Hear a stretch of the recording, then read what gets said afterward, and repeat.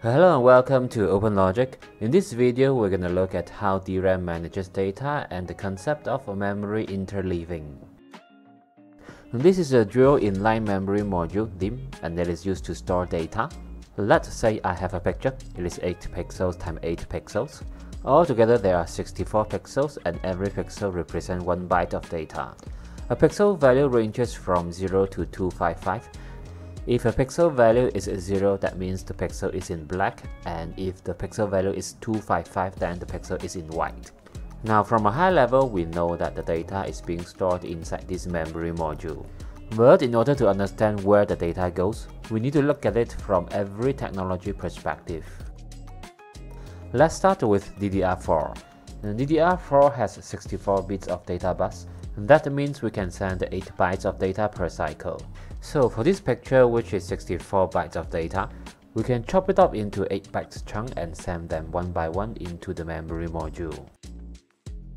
If this memory module is a DDR5 instead, it would only have a 32-bit data bus. To store the picture into the memory module, we need to chop the picture into 4 byte chunks and send them one by one. At this point of time, we may ask, how come DDR5 has less data bits compared to DDR4? Wouldn't that mean that DDR5 is slower than DDR4? Well, not really. One major reason to reduce pin numbers is to reduce cost, but DDR5 can operate at a higher frequency clock, and therefore the data rate is still better than DDR4. In a similar manner, if this is LPDDR4 or LPDDR5, which means it has 16 bits of data bus, we will need to chop the picture into 2 bytes chunks and send them one by one. Now back to DDR4. We know that we need to send data in 8 bytes chunk, but we haven't seen it from a memory chip perspective. If we are using by 8 memory chips, there would be 8 of them, and each one of them handle 1 byte of data. So an 8 byte chunk of data is further divided into 1 byte, and every byte is sent to its respective memory chip. Looking back at the picture, we know that now the picture is split into different pieces, and every piece is stored into different memory chip. For example, the memory chip here stores pixels 0, 8, 16, 24, 32, 40, 48, and 56.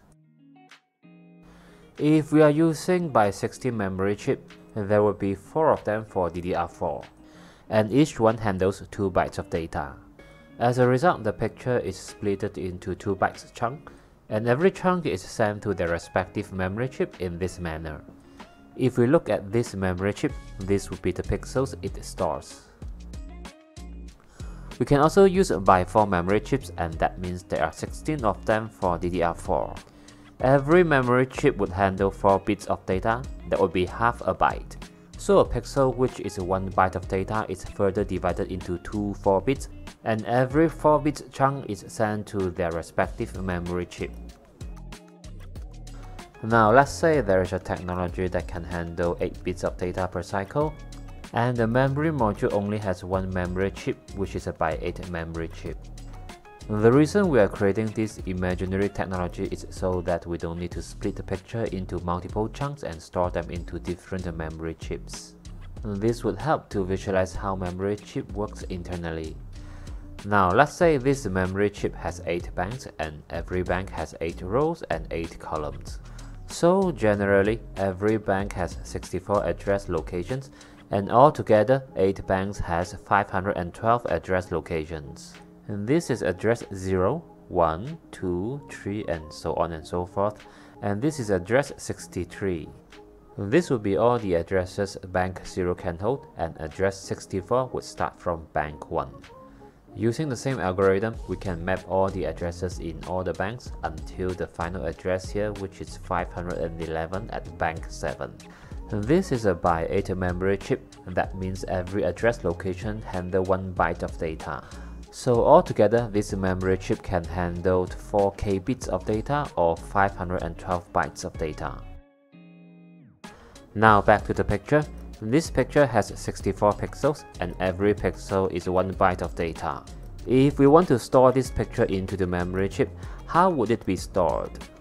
Intuitively, we think that the whole picture can be stored into bank 0, but this has a problem. Can you figure out what it might be?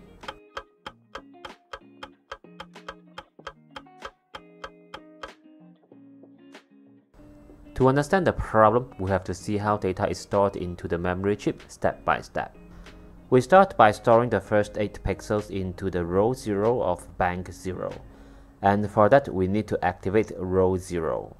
For all the other banks, even though they are not selected, their row 0 is also activated because they are sharing the same decoding logic. Once the row is ready, data can be written onto it. And when the first 8 pixels are written to the first row, we can move on to the second row. But this involves closing the first row and then opening the second row, which takes a significant amount of time. As you can see, this operation will happen over and over again every time we move to a new row, which generally means the bandwidth of which we are sending the data is not efficient. The question is then, is there a way to make this any faster? And yes, there is, and it is called memory interleaving or bank interleaving. Let's see how it works. Now let's start all over again. The first 8 pixels are stored in the row 0 of bank 0, and that's the same as before. Now for the second 8 pixels, instead of storing in the row 1 of bank 0, we can actually store them into row 0 of bank 1, which is already open. And similarly for the next 8 pixels, we can store them into row 0 of bank 2.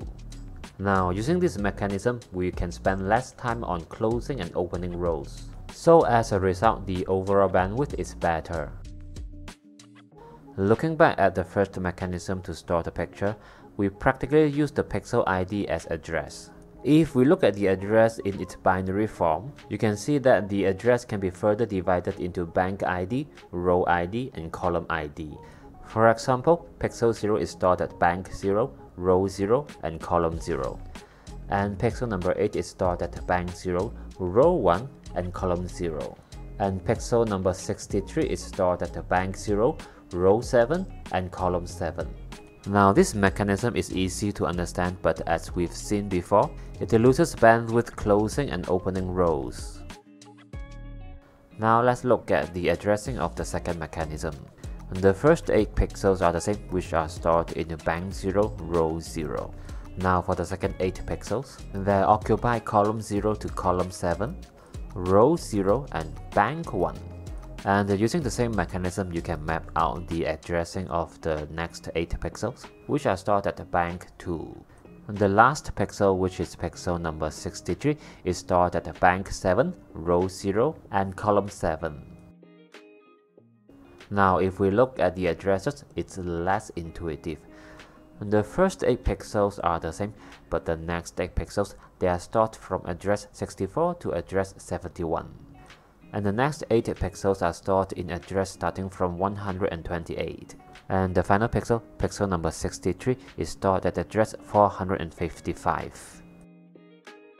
Now if we compare these two addressing mechanisms, this one is more intuitive but is wasting bandwidth, and this one on the other hand is less intuitive but is saving bandwidth. Now thankfully you don't have to choose between the two because the system will automatically handle it for you. If you pay attention, there is an algorithm to convert the address from the left to the address from the right.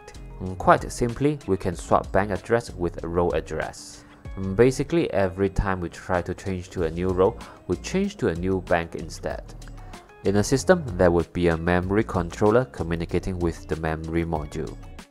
Data in the system will be represented by addresses like this, which is known as logical address.